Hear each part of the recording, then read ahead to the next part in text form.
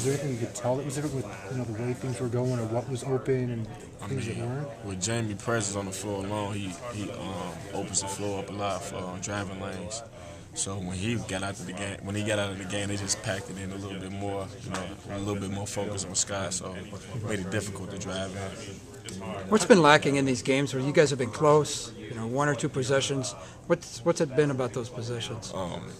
Defense and rebounding. Those are the two biggest things. We're playing defense for 25 seconds and not playing for 34, 35 seconds. And so when they get a shot up, we're not putting a body on anybody, and they coming up with a big rebound, which starts that whole process over again.